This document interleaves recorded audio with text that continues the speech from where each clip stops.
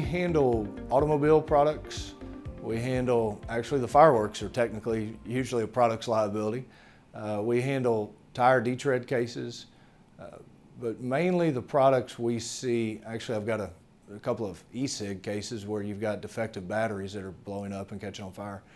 But most of the products liability cases we see are automotive.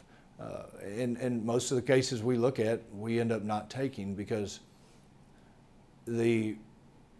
you've got to have somebody that's either catastrophically injured or unfortunately passed away in order to be able to justify taking on one of the auto manufacturers, because the experts and the expenses are so high that if an airbag doesn't go off but all you did was hurt your back and go to the chiropractor, you're never going to be able to justify spending the amount of money it takes to prosecute that case.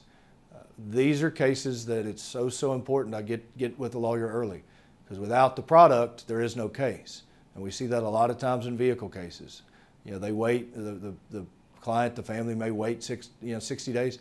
Well, by then the car's already been scrapped, salvaged, sold, crushed, whatever, and we can't win that case without that product. So it's very, very important to get with a lawyer early on when you think there's something wrong with the product.